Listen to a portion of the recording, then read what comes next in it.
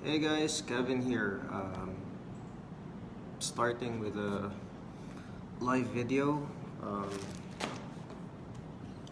so we have like 2 more minutes, and then we'll be starting. So I'm trying out this new uh, portrait landscape mode. Um,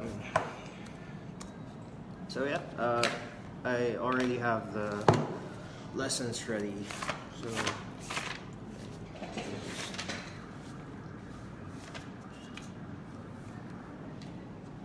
So how to get regularized and become a top agent.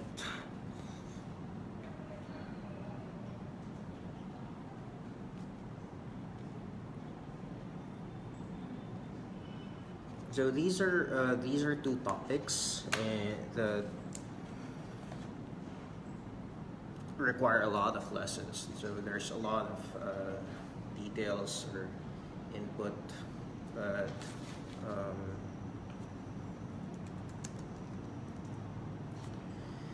the reason why I'm putting these two topics together is because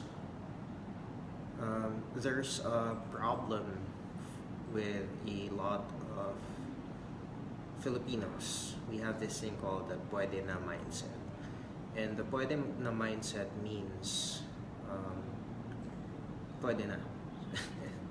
And diba, parang like back in school, we talk about pasang awa. We talk about like just enough to get by. And as a result, we have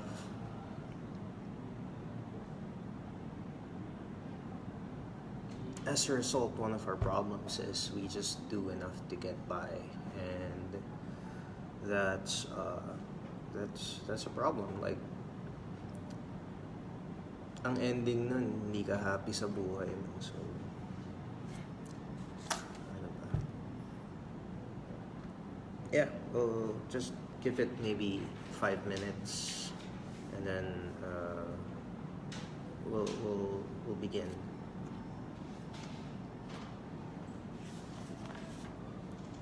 So if you're new, my name is Kevin, and I'm the guy who created callcentertrainingtips.com.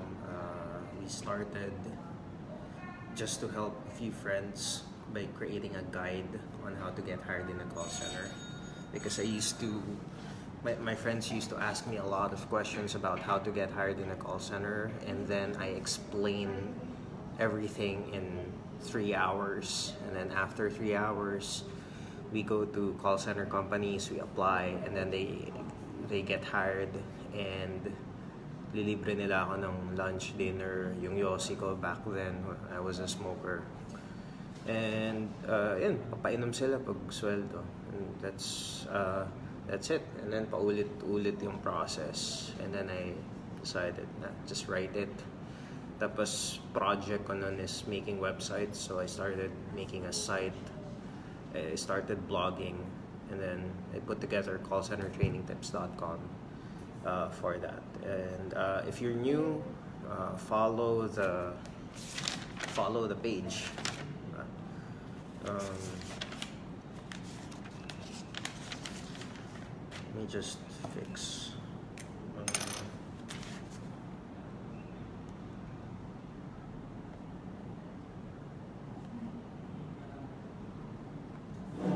And if you've been following the blog for a while, my recommendation, buy a notebook.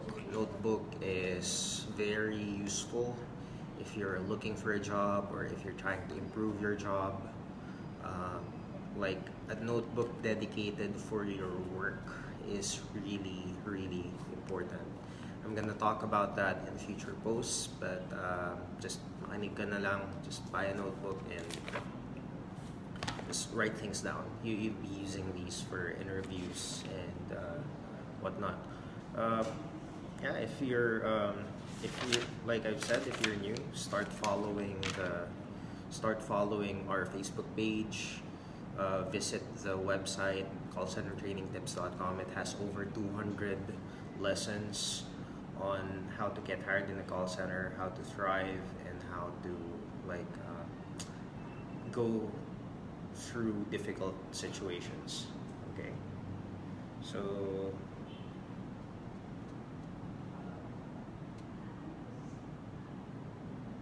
oh wow, oh shit. So it turns out that I have two 2 pages of lessons on how to get regularized and become a top agent, because apparently I wrote a guide for last Saturday, and I wrote a guide today while I'm preparing this. So yeah. Anyway, while we're waiting for some more people, yeah, hit follow, and then on Facebook, I think there's an option where you can uh, get a notification every time that I'm going live. So when you get that, you're gonna get a notification. You'll be able to see every time. But the idea for now is that for the next 3 months, we will be having these lives at around 11 in the morning, Monday to Saturday. Uh, yeah, and if you enjoyed this video, you can just share this with your friends um, who are interested in working in a call center, and especially with the topic that we have right now, you can share it with people who are working in a call center and are having trouble with their work. Yung mga nagrereklamo sa buhay nila. So, like, maybe this can help. And if you have any questions, just leave a comment. Kung mahiyain ka, just send me a message. If you're new, send me a message on the Facebook page, and I'll be sending you a link to a free reviewer so you can self-study. And it has the link to the website as well, so you will have access to the free 200 plus lessons that I already have posted. Okay, and yeah, so we're starting.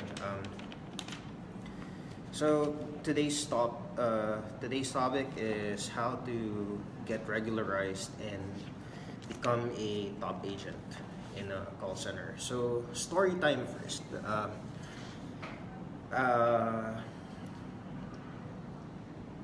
Maybe you have a friend in person na kinaiinggitan mo. Like, sino ba sa inyo yung may gano'n na? And I have a friend like that back in college. I'm not sure if I'm gonna refer to him by his name. Maybe keep it secret. So this friend from college. He's very good at a lot of things actually. Nakakaingit kasi he's good at drawing, I think. But I think he's also better at me in English, and he's a better writer. So he writes really good he can write poetry, he can write pag may mga speech, he writes that. Nakakainggit. Tapos lahat ng cute ng college, as in close sa kanya, lahat ng chicks ng college nakapalibot sa kanya, tapos inaakap-akap siya para siyang teddy bear or ano. So yun, parang pag nakikita ko, naiinggit ako, pero friend ko siya. So pero naiinggit din ako, so admittedly. And so yun, if you know my story, I had to stop and I had to start working immediately. And the guy left school then, took up nursing, became a nurse, and then he also became a BPO worker, and he succeeded. Ang taas ng sweldo niya. He worked for big banks, and as a result, every time na magkikita kami, naiinggit pa rin ako sa kanya. And right now I noticed that Tapos yun, parang siya yung una nagka-car, siya yung unang ano. Inggit na inggit talaga ako sa kanya. And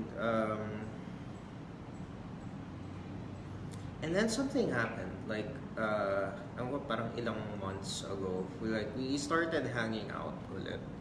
And then he started sharing with me a lot of his personal problems. And I'm beginning to realize na ang laki ng Hello? Yeah. Connected pa ba ako?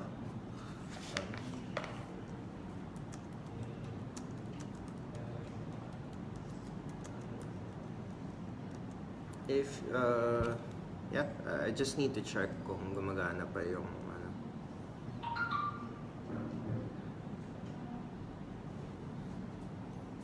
Ano, pwede ko gawin dito. Wait lang ah.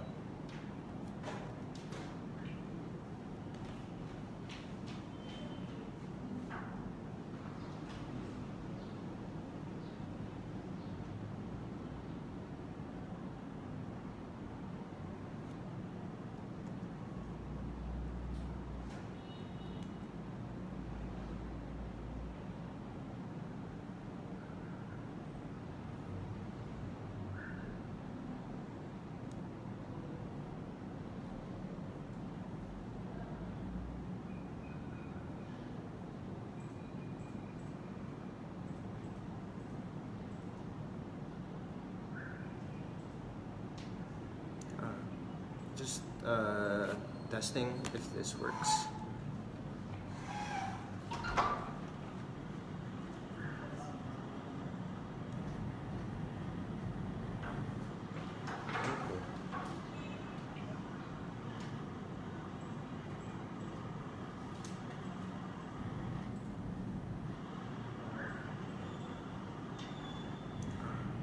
Just testing if this works. Okay, so may delay ng konti. So, yeah, we're good. Let's continue. Ko lang.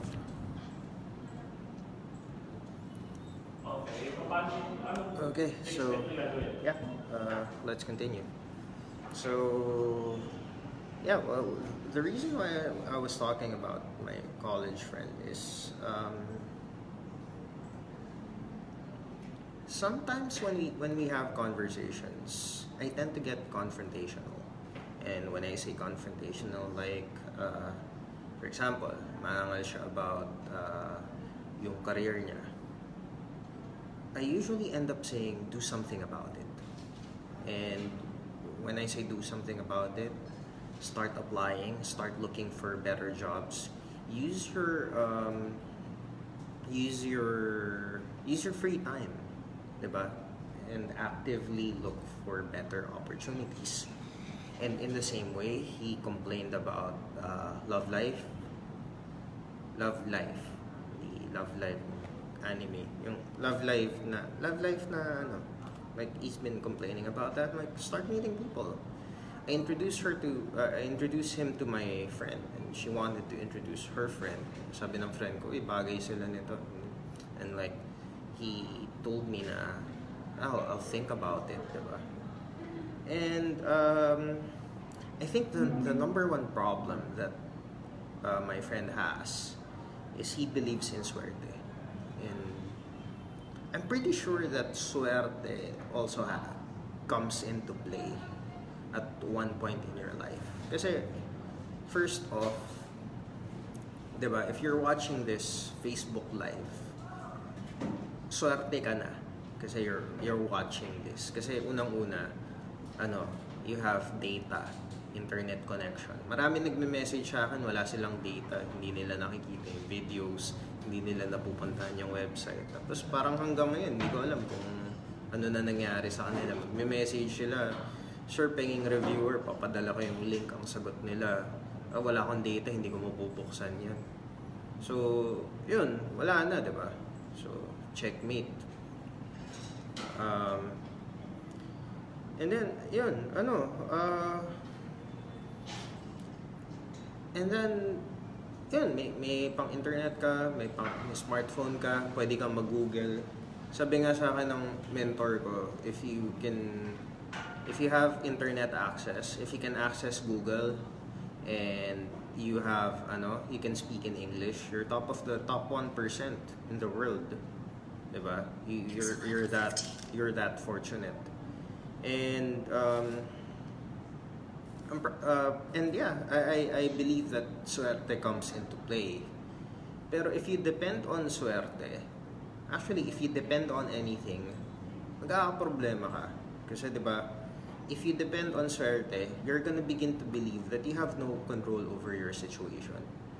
Kasi there's another side of things. It's called being able to do something about it. And when I talk to a lot of people who do well in their career, sometimes they're gonna say sinuwerte lang.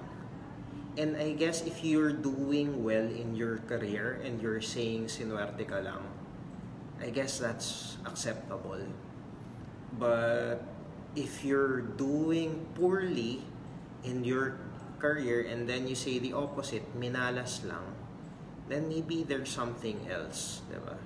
If you're not doing your best in your job and then you say minalas lang, and then something bad happens to your career, then I don't think minalas ka lang. I think minalas ka plus palpak yung performance mo. So, you have to be doing your best. Parang if you're doing your best and then minalas ka, then that's acceptable. Because that happens. Sometimes you're doing your best, the company closes down. Sometimes you're doing your best and something outside of your control happens. Diba? So, yun. Anyway, yun, I wanted to start it with that, with that story, because there are people who have everything going for them, pero walang nangyayari. And then there are also people who have nothing going for them, and then they take that and make it into something great. And I'm not saying ako yun. I'm able to start with little and do something. Pero I don't think that's great. May mga tao na mas magagaling pa. And that's what I'm trying to say. You can take whatever you have and then take it forward, move forward, get something better out of your life. Okay? So yun, back on topic tayo. Get regularized, become a top agent. Ang main point ko dun sa story, nothing happens because swerte ka. Diba?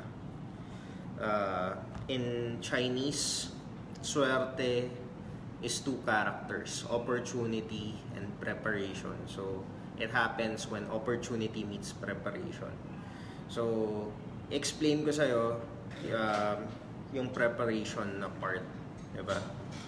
So when you start work, you're gonna learn this thing called the KPI, and a KPI simply means that key performance indicator.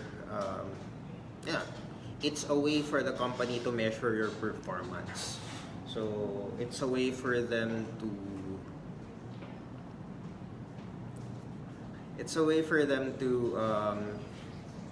what do you call that? To track if you're doing your job or not. So, kasi diba, you go to a company and then you get paid.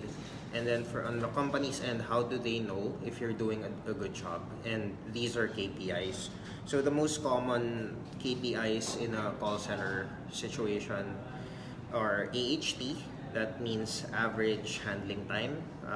That means how long the call takes. So if you talk to a customer, sometimes depending on the company, depending on the account, depending on the kind of service that you handle, it's going to be different. So for example, you're in a tech support situation. So sometimes they'll allow 9 minutes or 10 minutes to talk to a client for that long. That's the acceptable AHT, 9 minutes. So that means you have to fix the problem within 9 minutes. some customer service situations include billing. Pwedeng 6 minutes lang yung AHT dun. Other accounts, say directory assistance or something na mabilis lang, magta-transfer ka lang. Ang AHT dun is less than 1 minute. Alright? What else? Hardest account with the we have a question from Rusville Francisco. For you, what's the hardest account with the hardest KPI to meet? Well, hardest is subjective. So that means is depende kung ano yung personality mo, saan ka komportable. But a lot of people will have a difficult time with sales. Kasi sales is the KPI with the most complexity. When I say complexity, actually we're gonna go over that later when we discuss the top agent part. So I'm starting with the KPI because to give you a background on what will be covered during the when you get hired in the call center. So yeah, the first one is AHT, and it's the most common. So whether you're in customer service, tech support, you're gonna deal with AHT usually. The next KPI is sales, and so sales is really simple. May bumili sa'yo or walang bumili, yun yung sales. So pag may bumili, may sales ka. Walang bumili, wala. Quality is usually handled by this group of people in the call center called the QAs. So quality assurance. What they do is they listen to each call and they make sure that you are following the script. So when you begin training, they're gonna give you a script, and then there are things called talking points. So things that you're supposed to say. So for example, you're taking inbound calls from customers. They start they start calling you. You start answering with "Thank you for calling. This is Kevin. How may I help you?" You start with that. And if you change that into, let's say, "Thank you for calling," and then you change your name, and then they're gonna go through your script line by line, and then they look at parts where you don't follow the script, and then there are acceptable talking points. There are things that you need to say in verbatim. When I say in verbatim, you have to follow it to the letter. An example is like if one of the talking points back in tech support is if you successfully assist a customer, you have to say, by the way, our office is open 24 hours a day, 7 days a week, and if you experience any problems with your service, you can call us at any time. So you have to say that on all the calls. So those are being checked. That's part of quality. Okay, that's how well you follow the script. And then the next quality is customer feedback. In some places, this is called the customer survey, or iba-iba tawag dito. Pero it's basically how the customer rated your call. So if you've ever called Globe or PLDT or anything related to customer service, sometimes they're gonna ask you, how would you rate our customer service representative? Would you recommend Globe to your friends? So yun yung survey, diba? And this is one area, one KPI where I got top agent. And then so these are the most common.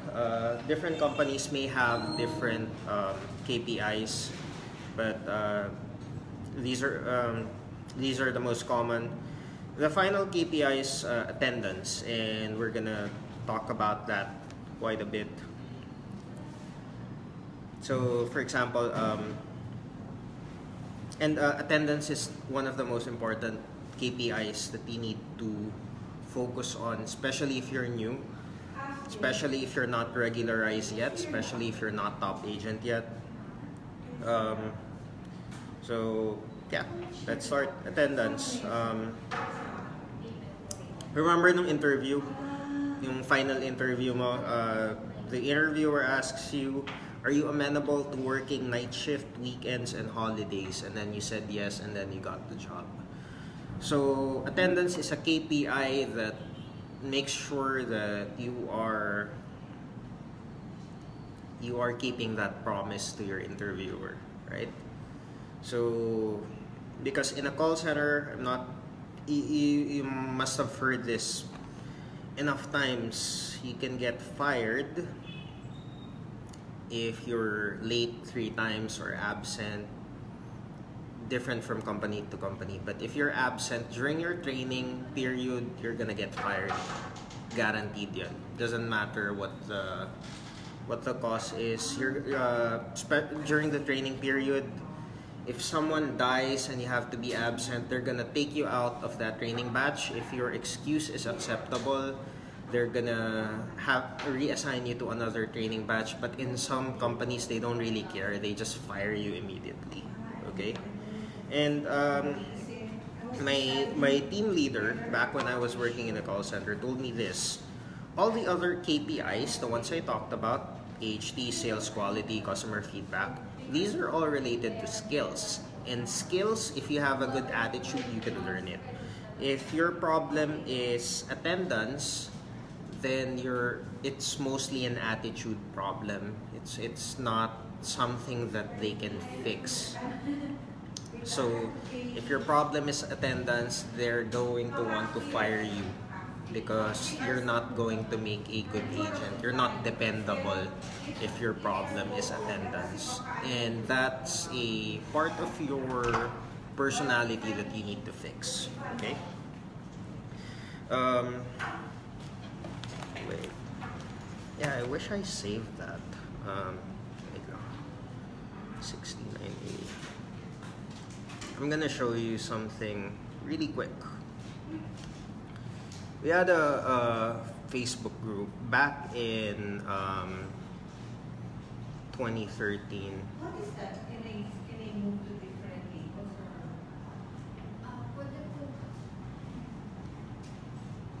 Wala, puro content not available na. Hanapin natin. Ito ba yan? There you go. There you go. So, this is our training batch. We are Comcast batch 69A, and we have about 27 people when we started. Alright? I'm not even sure if this is 27, but we're 20-something people. Maybe 26, maybe 28.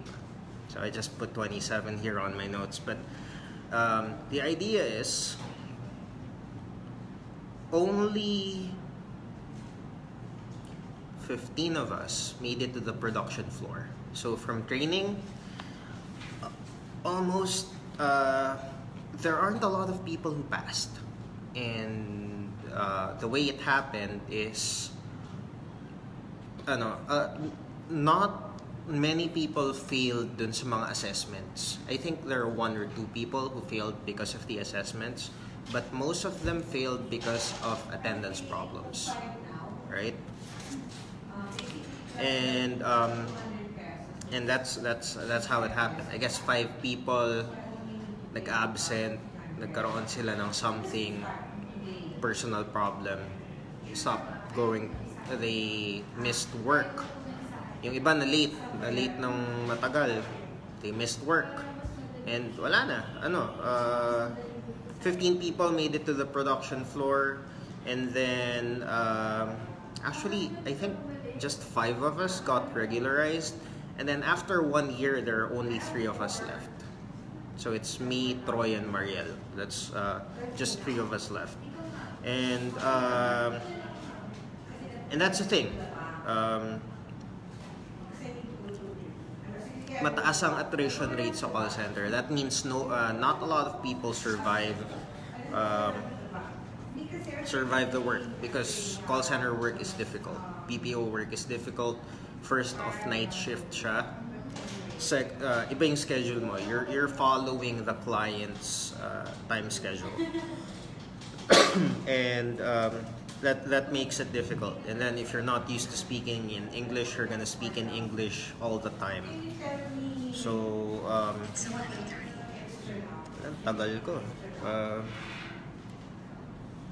So yeah, some things you need to remember when you start working in a call center. Huwag ka magpapautang kahit kanino. Remember this: 27 people, only three stayed working in the company after 1 year. Usong-uso sa call center, mangungutang tapos mag-resign. So, okay, mag-aawol. Tapos wala na. Yung style nga ng iba, papahiram ko sa ATM ko. Isasanla ko sa ATM ko. That doesn't happen. I-report lang nila sa bank, I lost ATM. Wala na. yung ATM na hawak mo, wala na.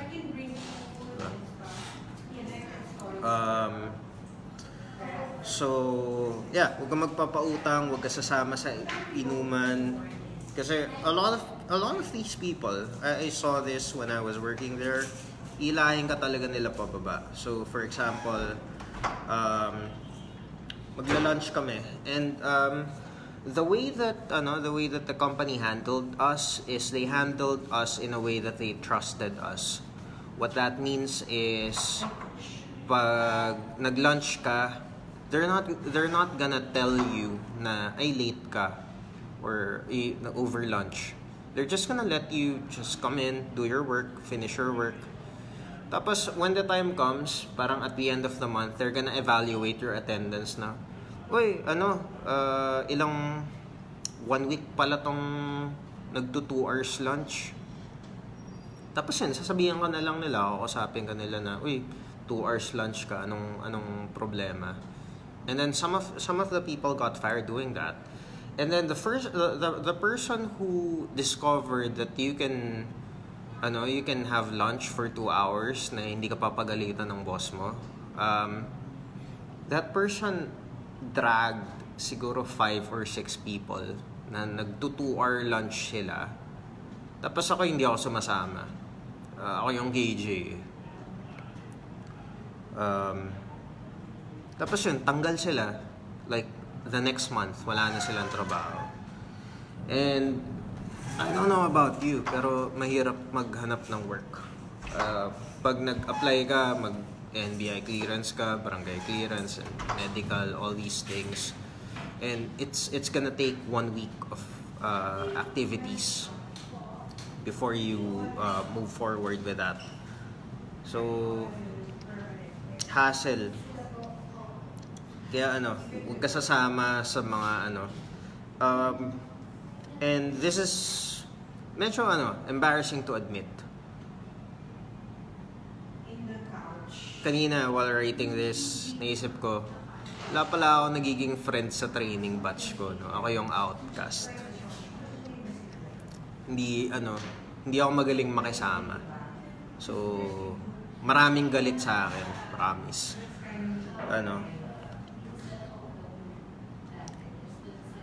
And naisip ko, kung ang kapalit naman nun makikip ko yung trabaho ko, okay lang, diba? And going back on topic, since attendance is the most important KPI that you need to follow,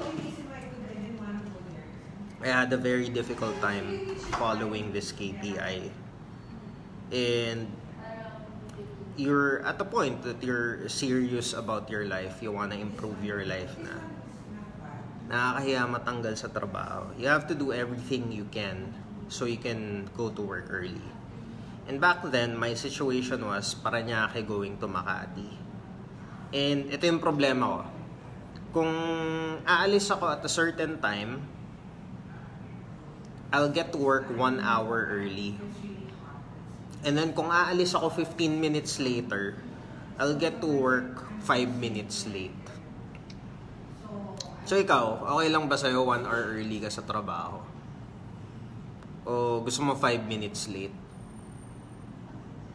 Pero obvious naman yung sagot dun eh. Kung 5 minutes late ka, tatanggalin ka ng company mo eventually. 15 minutes difference. So make sure that you go to your job early. And then yun lang naman. Say no to inuman, make sure na you sleep on time, huwag kayo inom ng coffee after a certain time. Google mo how to get good sleep.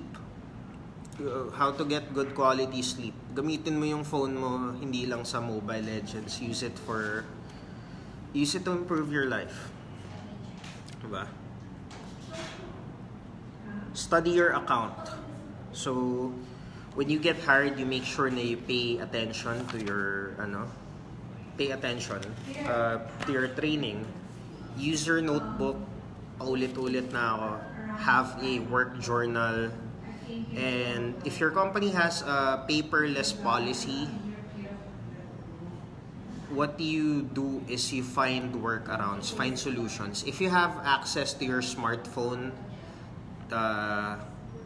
take photos, write notes in private areas, like kunyari nasa lunchroom ka, nasa Jollibee ka, sulat mo yung notes mo doon, picturean mo, and that's it, you have notes. Ganun ginagawa ko, paperless daw kami, itatakas ko yung notes ko kasi if you're able to remember the small things that you can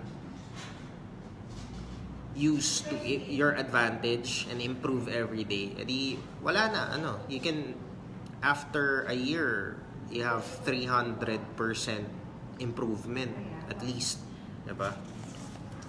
So kahit just remember one thing that will improve you, diba? Think about it this way.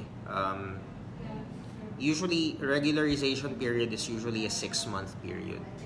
That means 20 work days in a month times 6. So may 120% improvement ka if you just remember one thing that you can use to improve, and you can apply that improvement anywhere, diba?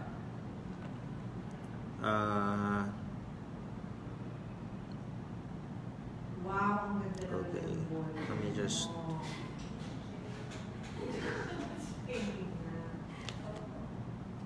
Tapos yun, you have to remember to aim your goals, like target higher goals. Don't think of just paano pumasa.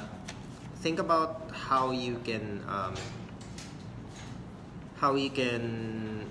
like reach top agent.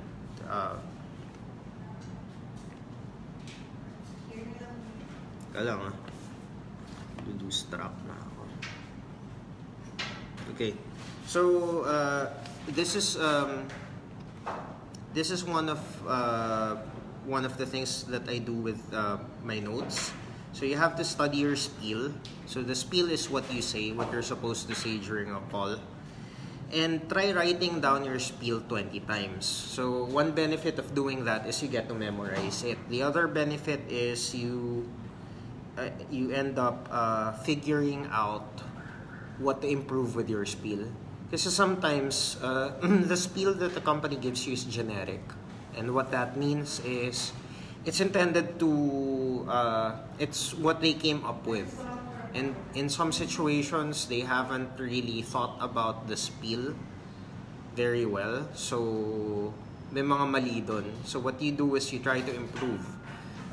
You have to be mindful of everything that you say, every phrase. Kasi sometimes there are some phrases that enrage the customers. Kunyari, may request yung customer, tapos you policy says you can't do that. Pero you start your response with, "Oh, sorry sir, I can't do that." Maano yung customer, mapipikon sa'yo. And then you're gonna have bad customer feedback, and then you're gonna have bad quality. If you're in sales, bad sales, ka-cancel out yung sales.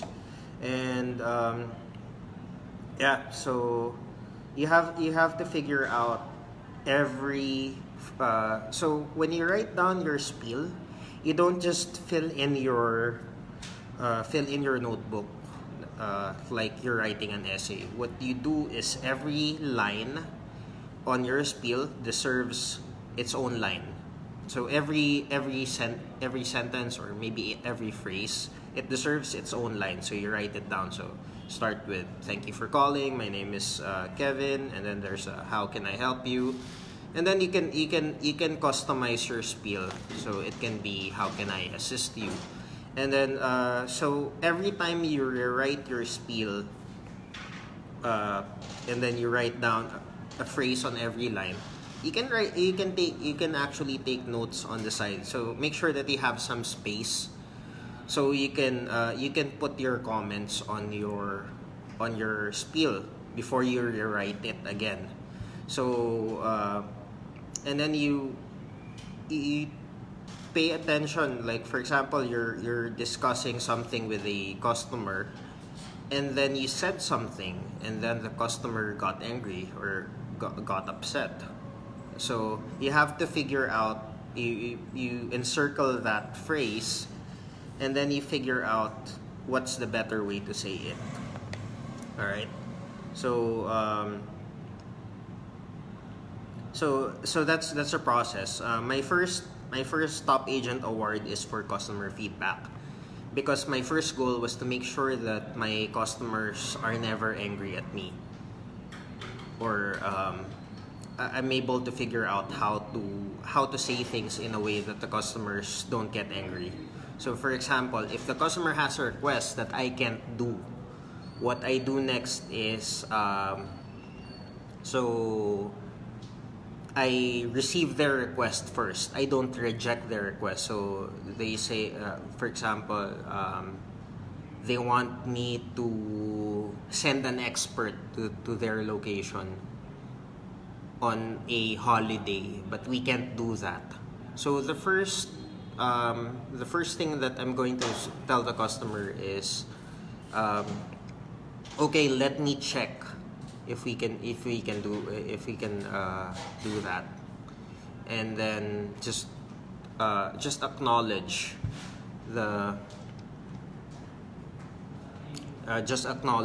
what the customer wants to do. So for example, I understand that you want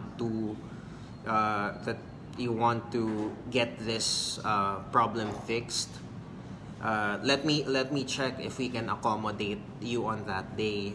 But for example, if just in case that we can't send someone over on a holiday, what's the best times for you on the next day, so I can reserve those two. I'm going to make a request to my supervisor. We're gonna call the scheduling department, and we'll try to get you the soonest schedule. But which will you be home on the next day? Will you be home the day after that? So yun. So I rejected their request, but I didn't give them the what they were asking for, but I gave them a solution. So your idea is, if you're not able to give the customer what they're asking for, you need to be able to come up with a solution that they will accept. All right. So that's the idea. If you're oh wait, we have a question. Oh wait, it's here. So Russell says, just to share, in my training we're not having any spiel. They told us to be spontaneous, but I am struggling being spontaneous. My question is how to be spontaneous. I'm a newbie, by the way. Okay, it's actually something that's a little challenging, but with some effort, I'm pretty sure that you'll be able to do it. So first thing that we need to figure out is, what are you trying to do during the call? Diba? Russell, are you doing inbound or outbound calls? Diba?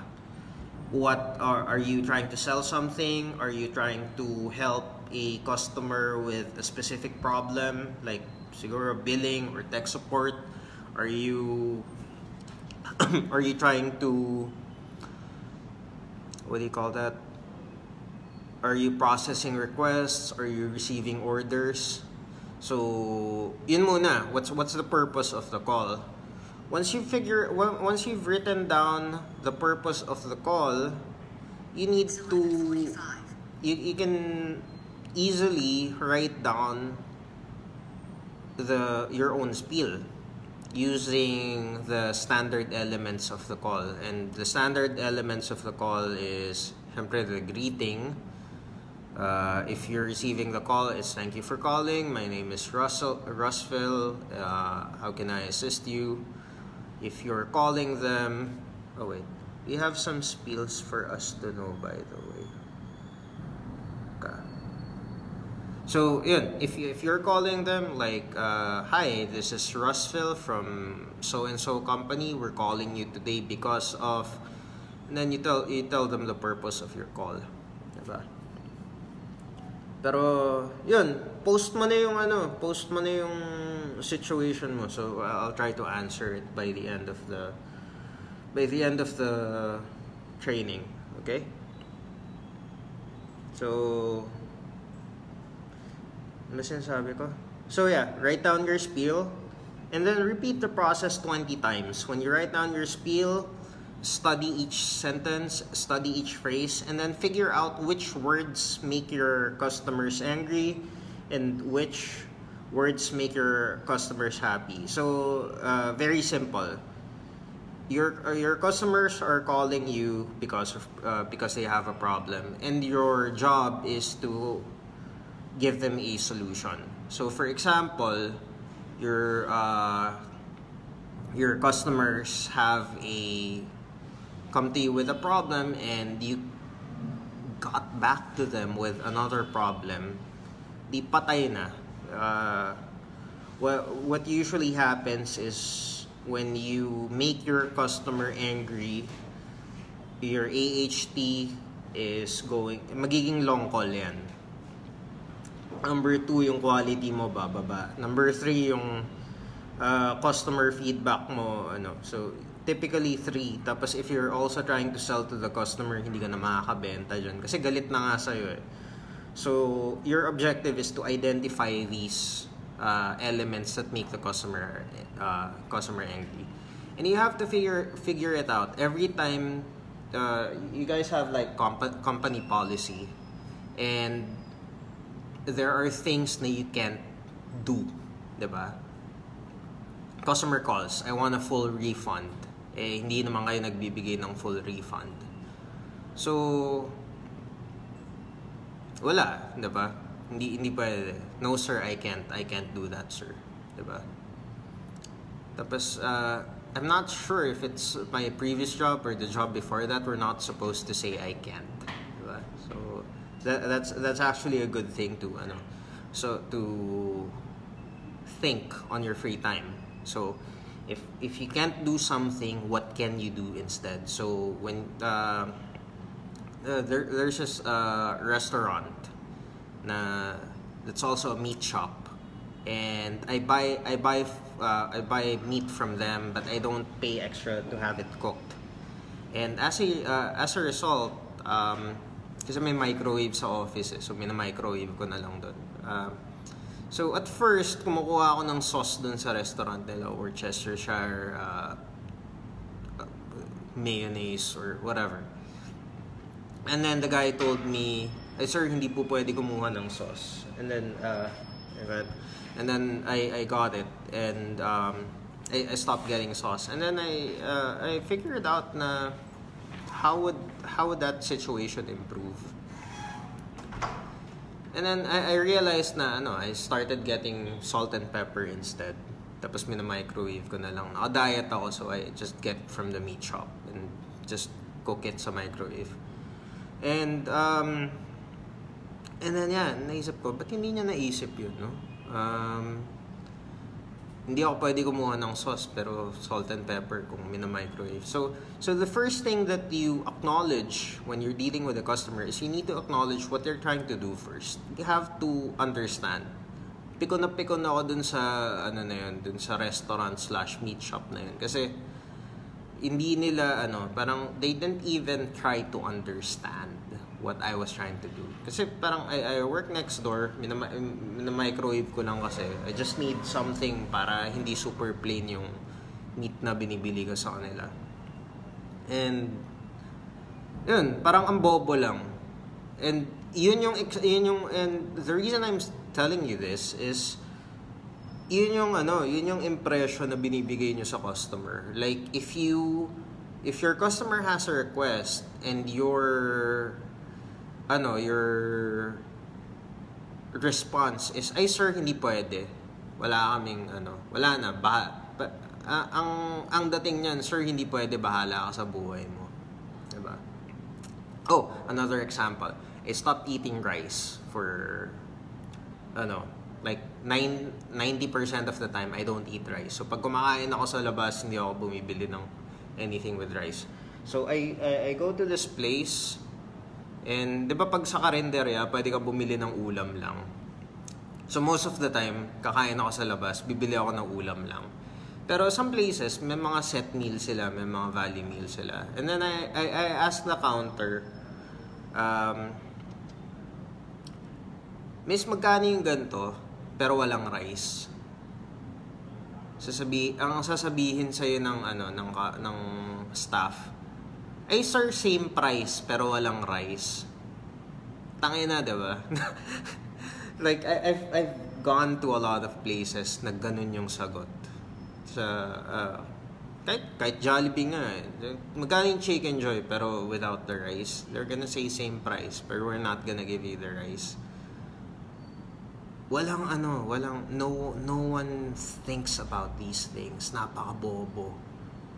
And when you're in customer service, when you're a customer and you're looking for a solution to your problem, and you talk to a customer service representative or a company's representative, and supposedly sila yung expert dun sa trabaho, napaka-bobo nila kung ganun. Diba? You're not supposed to reject a client's request without offering a solution. And you should think of a solution on your free time. Kasi in a call center, paulit-ulit lang yung calls. You get the exact same thing, and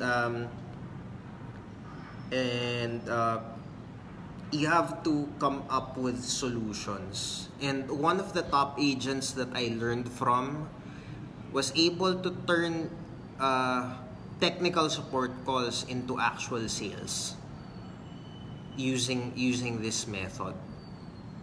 And I was able to copy him using this method. And I'm gonna share it with you next. Diba? So, yun. Write down your spiel. Figure out what's making the customer angry, what's making the customer happy. Right? Nag-reply na si Russville. So, billing daw. Billing yung call nila. So, yun, diba, thank you for calling, and then you ask them how you can assist them. Oh. And then you answer, diba? Tapos, I'm not sure if dead air is part of your QA, but you can figure out how to improve the dead air as well. And the way you do that is by saying things that you're supposed to say during the call. I'm not sure kung anong company ito or ano, pero usually dapat meron to eh. So write down your own spiel. So make sure, diba, start of call is yung greeting. Thank you for calling. My name is Russville. How can I assist you? And then at the end of the call, yung usual, is there anything else that I can assist you with? Or do you have any other questions that I may answer for you? And then yun, you end with thank you for calling. Tapos, depending on your company, baka may pinapasabit pa sila na, I'd just like to remind you that our company is open, our customer service is open 24 hours a day, 7 days a week. If you experience any problems, just call us at any time, or you have any questions, visit our website, ganto. Yeah, yun lang. Write down your spiel and figure it out, diba? Kaya in notebook eh. You have to think about these things. If you want to be successful, you have to study your craft. You have to be an expert. You don't depend on other people to make you become an expert. Kasi not a lot of people are gonna teach you these things. Konti lang yung ano sa'yo. Ako, when I was working in a call center, I'm not sharing my tips. I'm sharing tips on how to get hired sa call center, but I'm not sharing how to become a top agent. The only reason why I'm free, or the only reason why I feel free to share about these things is you're not my competitor anymore. I'm not in this field, so I'm just sharing these things so you can take advantage of the things that I used to take advantage of, diba?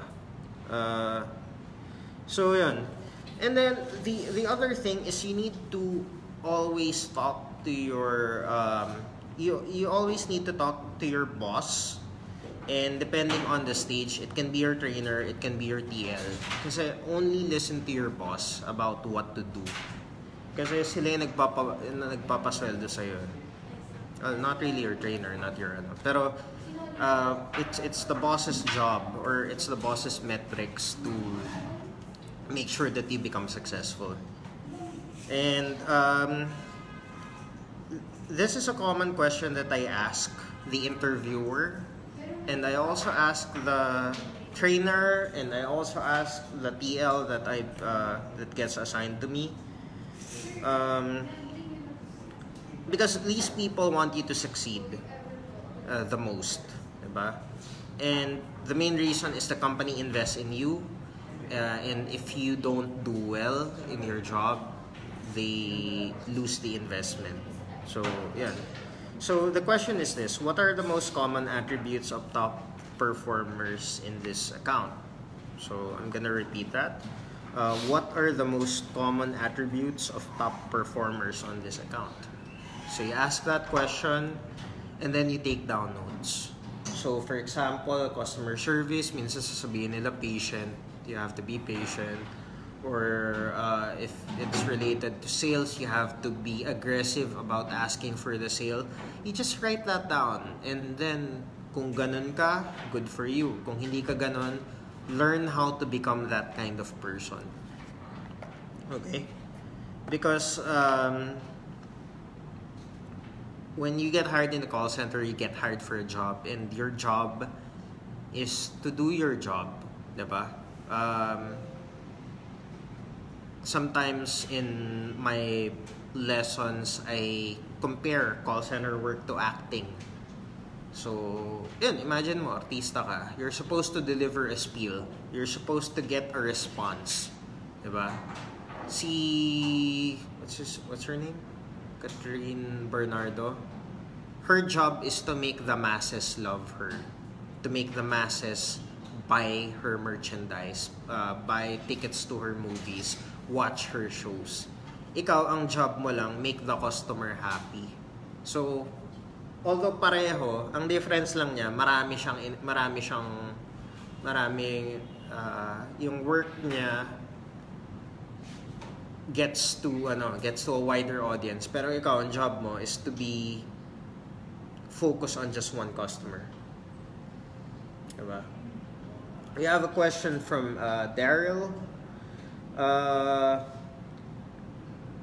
He's asking for some tips on how to become an active listener in the concern of the customer. Meron akong advantage back when I was working for the last call center that I worked for. And that advantage is that hindi sila ganun ka-strict sa paperless na, hindi sila paperless office basically. Sinasabi nila paperless office sila, pero hindi sila ganun ka-strict. So what I did was I took down notes. Okay? And now that I think about it, even if paperless sila, usually the company provides you with a way to have like notes on your computer.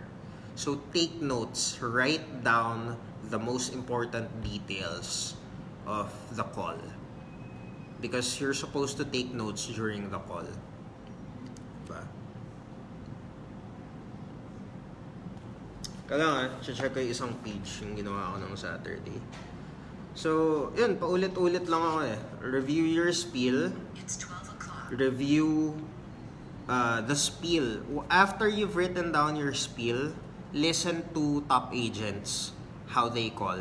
If may top agent doon, just sit down, malapit sa kanila. You don't have to listen to them, but try to figure out, compare their spiel to your spiel if you can. Find out what top performers are doing differently. And then also, on your free time, find solutions. Use Google to find solutions to several different problems. Ask your boss for help. Paulit-ulit lang. Ask your boss for help.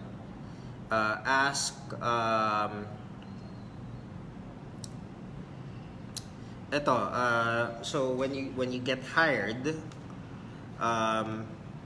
usually at the end of product training, ang first question ko to the trainer is, what are the top 5 most difficult calls that we will be receiving based on your experience? And then you write down those calls so you are aware. Those calls will have their own spiel, diba? And then you also write down what are the top 5 long calls. So pag inaayos mo na yung AHT mo, ito na yun eh. What are the top 5 long calls that you usually receive? And then you work on it. You figure out what's making this call long, diba? And then what are, wala, nasa na yun.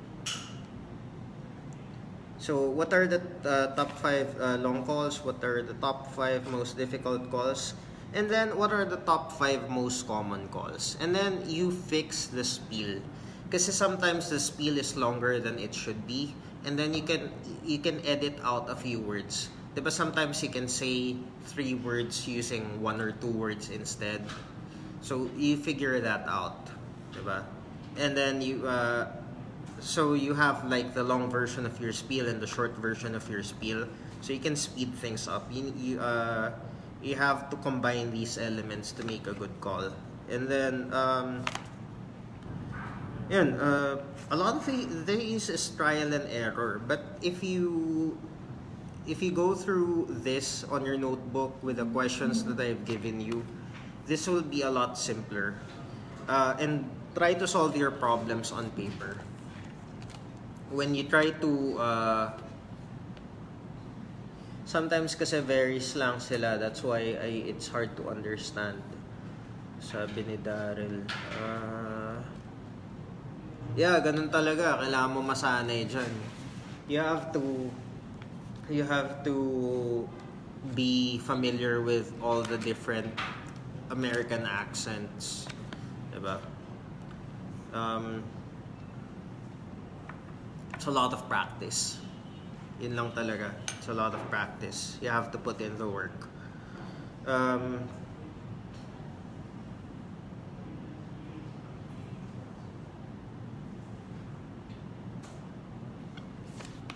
Yeah, if you're not writing things down, then you're choosing not to learn. Diba? So you have to write these things down. You have to solve the problems on paper. And you have to figure out what are the most common attributes of top performers on your account. So you ask your boss, you ask your trainer, you ask your team leader, but you have to answer this for yourself as well. What do you see in them? Ano bang pagkakaiba nyo? And then you figure out what you need to copy. Diba? Okay lang mangopya. And then you can adjust it to your personality. So when you solve problems on paper, break down your problem into small parts. every line, ask yourself, what's the best way to say this? What's a better way to say this? And you should be fine. Madami akong na-encounter dun sa training batch ko. They hated their job. And if you hate your job, ang problem is not because the job sucks. It's because you suck at your job. You're not good with what you do. When people say, I'm looking for greener pastures, ang problema doon, everywhere you go, you bring yourself with you. So, ikaw yung malas, hindi yung trabaho. You have to be good at what you do in order for you to jump into the next opportunity. Kasi kung top agent ka, and then you jump to a new company, dapat top agent ka rin doon. Pero kung bulo ka, you jump to a better company, matatanggal ka lang din doon kasi you're not doing too well. Siguro merong tiny improvements if you jump around, pero the better way to approach this is to get better at what you do before you move to the next company. Diba? So, yun. Actually, yun na yung i-cover ko. So, how to get regularized. In summary, make sure that your attendance is perfect. And then slowly work on your other KPIs by studying your script on your notebook. Diba? You're gonna do a lot of writing. You're going to do a lot of problem solving on your paper. Study your account. Ask your boss for help. Ask your boss what are the long calls. Or siguro if you've been up in a call center for over a month, you already have a grasp of ano ba long calls, ano ba nangyayari during long calls, ano ba yung difficult calls na hindi ko ma-solve, ano ba yung common na calls, and then you answer that yourself kung ano, and then ask your boss for help, diba? Tapos every time you go over the different situations, how can I say this better, diba? When you go through your spiel, you go through each line, you say how can I say this better.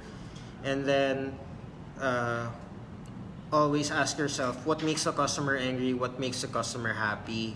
And then focus on reducing the number of things that makes the customer angry and increasing the number of things that makes your customer happy. And that's it. You just copy the script. You're good to go. And, yeah. Actually, yun na yun. Okay na tayo. Tagal ko na, 12 o'clock. This is my first live that's more than an hour, I think.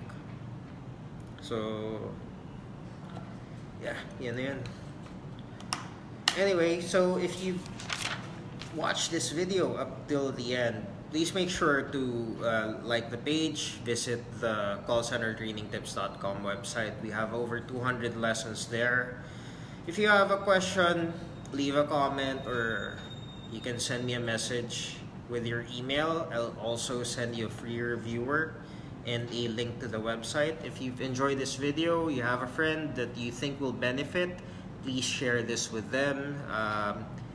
If you share my posts and my videos, people are you'll help me reach more people, diba? And if you're hired already in a call center, let me know. And this helps me stay encouraged to do these videos. And yeah, any question that you have, send me a message, and I collect all these questions and answer them on the videos. Tapos yun, do you have any suggestions, comments, violent reactions, just comment away, and I'll try to improve this live video setup. So yan, first time ko rin mag portrait, landscape mode, kasi dati portrait. Okay lang, tapos na. Yeah. So yan, iisip ko pa ano kaya next topic. I'll go live tomorrow as well. Ika lang para ma-announce ko na rin.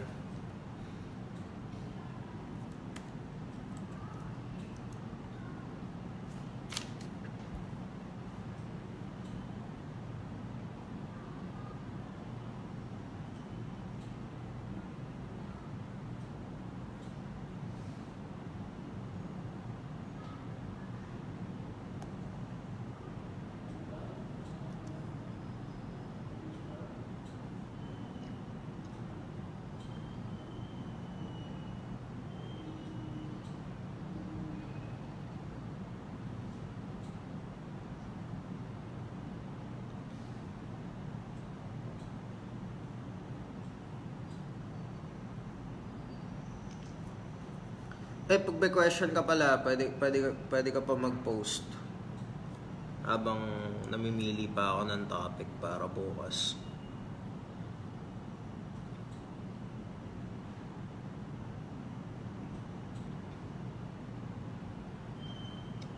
Madami pala akong top agent tips dun sa website. So, punta ka na lang, callcentertrainingtips.com. So, if you're aiming for top agent,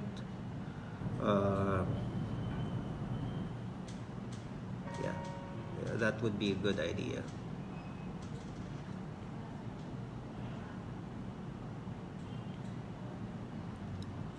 Sige, ito na lang.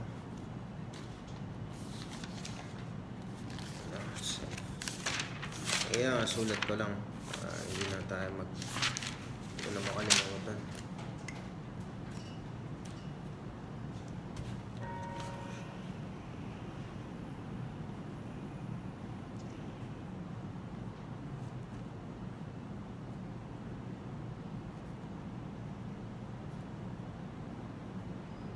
Okay.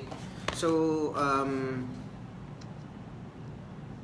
tomorrow's topic will go back to for people who are still trying to get hired in a call center. We'll be focusing on introductions. Introductions are you introducing yourself. Na ako. Hindi talaga ako sanay magsalita ng matagal.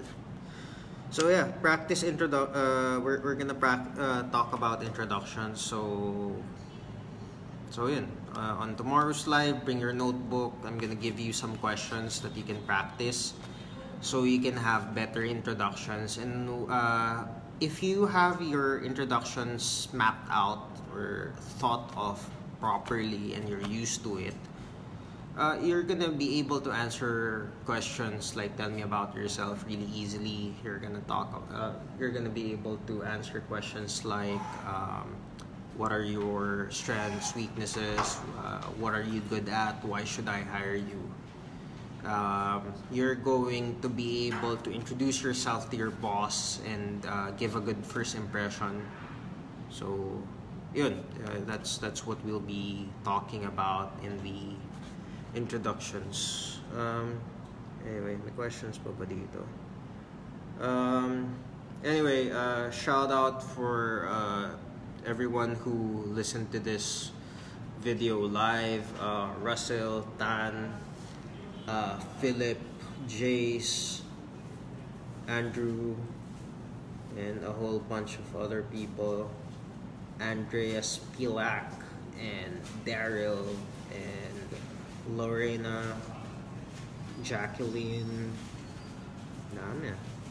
Anyway, yeah, thanks for watching. I'll see you guys tomorrow at about the same time. There's an option there where you can follow notifications, so you will get a follow when I go live, something like that. If you click follow, you will get a notification whenever I go live. So if you have data all the time, sige, kasama kayo sa live. Iba pag live kasi syempre you ask questions and I'll be able to answer it on the spot, versus yun, yung iba kasi nagtatanong sila tapos na yung live so nasagot ko pa rin naman, pero yan nga. Anyway, I'll see you guys tomorrow. Let's have lunch. Bye guys.